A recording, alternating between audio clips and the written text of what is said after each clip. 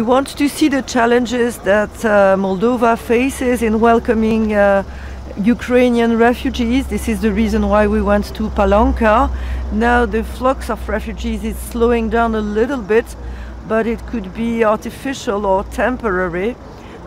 So far the situation in Odessa is a little better, but there are still people coming in, and international organizations, NGOs and Moldovan authorities team up together to welcome the refugees the best they can.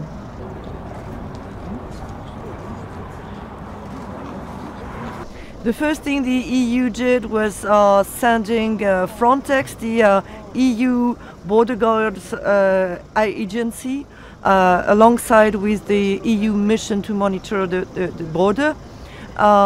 We have to send more humanitarian assistance and also to share the burden, because there is still 100,000 refugees in Moldova, a tiny country, and we need to find a way to help them get these refugees elsewhere in Europe.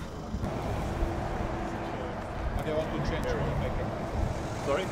I want to change. Okay, that's good. The challenge of gas supply is very high on the agenda, and for a country which is not as wealthy as country of the European Union, the presence of so many refugees, despite the generosity of the Moldovan people, is not sustainable on the long term if there is no more support from the EU. So it's good that the EU is committed to support Moldova, and there will be a donors conference next week where member states have to be fully on board and support this country.